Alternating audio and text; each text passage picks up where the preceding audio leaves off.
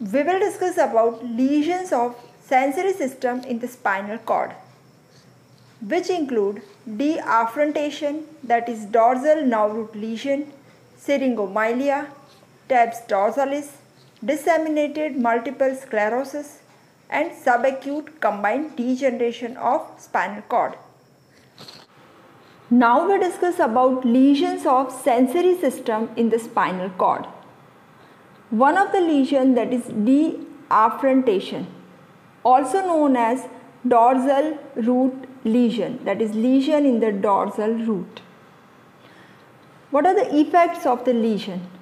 There is loss of all the sensation, loss of exteroceptive sensation that produces anesthesia and analgesia, loss of conscious muscle sense, and that produces ataxia. Ataxia means lack of coordination. Also there is loss of unconscious muscle sense that is carried out by spinocerebellar tract. Exteroceptive sensation and conscious kinesthetic sensations, they are carried out by dorsal column pathway. All these pathways, they originate from dorsal root ganglion, as we have discussed. So if there is damage here, then all the tracts, they get damaged and we have all these sensations. So whenever there is loss of unconscious or subconscious kinesthetic sensation, that produces hypotonia and atonia. Also visceral senses are lost, and this leads to development of trophic changes in various joints. Because reflexes, they also require sensory receptors and afferent fibers. So if these afferent fibers are damaged, then that results in loss of reflexes. Both superficial as well as deep reflexes are lost. Muscle tone is also lost. Why? Because muscle tone is because of continuous discharge of the gamma motor neurons. And for continuous discharge of gamma motor neurons, we require afferent fibers. And due to loss of this afferent sensation, muscle tone is also lost. Along with that, there is marked weakness in the movements of the body part, and that is due to loss of afferent impulses from joints and muscles. Next is diseases of spinal cord. One of the diseases is syringomyelia. It is a rare disease. It involves mainly, you can see, gray matter. Here in this condition, there is excessive overgrowth of neuroglial tissue with presence of cavity. You can see here, first neuroglial tissues, they grow, followed by cavity formation in the gray matter. Commonly, it affects the gray matter around the central canal of the spinal cord, and it involves mainly cervical enlargement of the spinal cord. Which are the clinical features? First, we discuss about the sensory features. One of the features is dissociated anesthesia. What do you mean by dissociated anesthesia? You can see here, there is loss of, you can see here, suppose cervical segments are affected, then what happens? Upper limb and upper part, chest sensations are lost. But dissociated anesthesia means there is loss of pain and temperature sensation, whereas touch sensation, that is retained. Why is it so? Because touch sensation is carried out by two pathways, dorsal column pathway and spinothalamic tract. Dorsal column pathway carries fine touch sensation, and spinothalamic tract, they carry crude touch sensation. So here what happens, the person is having loss of pain, temperature and crude touch sensation. Why? Because crossed fibers of the spinothalamic tract, they are damaged. As we have discussed, spinothalamic fibers, they cross and they ascend up here. So when there is formation of cavity, these fibers, they get damaged. Fine touch fibers, they are not lost. Why? Because here the fine touch fibers, they are carried out by dorsal column tract. And as we have discussed, dorsal column fibers, they ascend on the same side. And they reach to fasciculus gracilis and cuneatus in the medulla oblongata, and from which second order neurons arise, and then they cross. So here, if cavity is formed here, the fine touch fibers, they cannot be damaged, so they escape from the damage, and therefore the person is having loss of pain, temperature and crude touch, but fine touch sensations, they are intact. Symptoms, they are bilateral and usually they occur in hands and arms. Now, motor features. Motor features are because of spread of this gliosis and cavity formation. You can see here initially when the gliosis is small and cavity when it involves only anterior horn, you can see here this lower motor neurons, they are affected, and therefore the paralysis is lower motor neuron type. And the paralysis of lower motor neuron type is flaccid paralysis. In later stages, you can see there is increase in the gliosis, and therefore there is involvement of corticospinal tract. Pyramidal and extrapyramidal fibers, they are also involved, and that results in paralysis of upper motor neuron type, that is spastic paralysis of legs. Next is tabs dorsalis. It is slowly progressive, degenerative nervous disorder in which there is bilateral degeneration of posterior nerve roots, you can see here, as well as there is degeneration of posterior funiculi, that is fasciculus gracilis and cuneatus. It is caused by syphilis and it affects motor as well as sensory functions. What is the cause here? Because dorsal root fibers are affected most of the time, sometimes lateral fibers are also affected, and dorsal white column fibers are also affected. Clinical features of the disease. Here there is lightning pain occurs. There is intermittent attacks of this lightning pain, and the person is having pain-free interval in between the pain attack. And what is the cause of pain? It is due to stimulation of pain fibers which are present in the dorsal nerve roots here. Along with that, there is loss of all sensations, because as we have discussed, all the sensations, they enter through dorsal root ganglion, and because of damage to dorsal root, all the sensations are also lost. Other clinical features, they are due to loss or decrease of pain sensibility. One of the feature is Charcot's joint.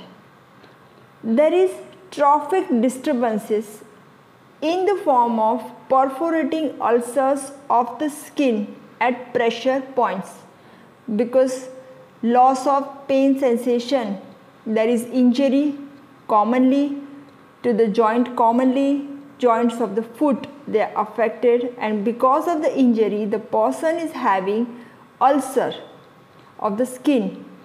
Along with that, because of repeated injuries, joints are also, you can say, deformed. Another, you can see here, there is ulcer and there is fracture, or you can say deformity of the joint. Okay. Another clinical feature is anesthesia of central part of the face. Why is it so? Because of involvement of fifth cranial nerve, which has three divisions: ophthalmic, maxillary and mandibular. Fifth one is trigeminal nerve. When the trigeminal nerve gets damaged, there is anesthesia of central part of the face. Also, the person is having anesthesia at upper chest, also at the inner border of the hands, around anus and over legs. And this is also due to involvement of dorsal nerve roots in various spinal segments. Either it is cervicothoracic segments, also may be damage to the lumbosacral regions. The person is also having loss of deep sensation. That is, deep sensations, they are position, vibration sense, stereognosis, discrimination of touch. They all are lost. Most of the time, this sensation of same side are lost because they are carried out by dorsal column pathway. Fine touch, tactile localization, proprioception, vibration, conscious kinesthetic sensation. So this all are carried out by dorsal column pathway, and they are lost on the same side below the level of lesion. There is also loss of superficial and deep reflexes. Why? Because sensations are lost and the reflex requires the sensory pathway. When the sensory pathways are damaged, then the reflex arc cannot be completed. Also, there is marked disturbance of voluntary movement, because for voluntary movement, motor neuronal action requires completion of the reflex arc.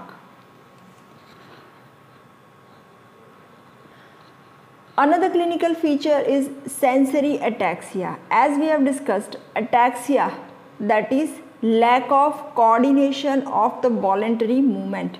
Here, voluntary movement is not being coordinated, and that results in sensory ataxia, means there is damage to the dorsal column pathway, and that produces sensory ataxia, loss of position and vibration sense below the level of lesion. Here, how can we diagnose sensory ataxia? By Romberg sign.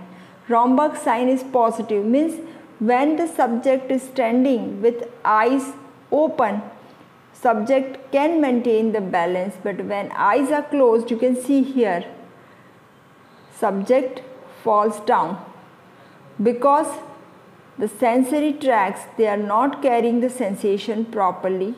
That results in lack of coordination and lack of balance. Another is stamping gait. Here the picture shows stamping gait. The name itself suggests like making a stamp. So the patient walks on a broad base, you can see here, and legs of the patient, they are placed apart, and eyes, they are fixed to the ground, that is to correct the step. Patient raises the leg extensively high and then slopes the feet on the ground like making a stamp. This is all about the features of tabes dorsalis. Next is disseminated multiple sclerosis. Here there is demyelination in brain and spinal cord. Dissemination, the meaning of disseminated is widespread throughout the organ, and meaning of sclerosis is increase in the connective tissue. So disseminated multiple sclerosis means widespread multiple connective tissues, they are formed instead of myelin sheath. So here there is widespread disseminated involvement of white matter. This is crippling disease and it is associated with delayed or blocked conduction in demyelinated axons. The disease is characterized by neuroglial cells that replaces nerve cells. It is due to proliferation of neuroglial cells which leads to focal inflammation as well as demyelination and gliosis, or which is known as scarring. Grey as well as white matter both get involved, and there is slow demyelination. There is also patchy destruction of myelin sheath in the central nervous system. Causes for the disease. The disease is considered as autoimmune disease. There is also genetic predisposition, and environmental factors, they also play an important role, like early exposure to viruses, for example Epstein-Barr virus, measles, herpes, chickenpox and influenza virus. Symptoms, they are according to whether ascending or descending pathway is involved.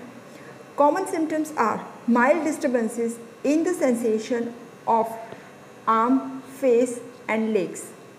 There is also weakness as well as disturbance of maintenance of posture.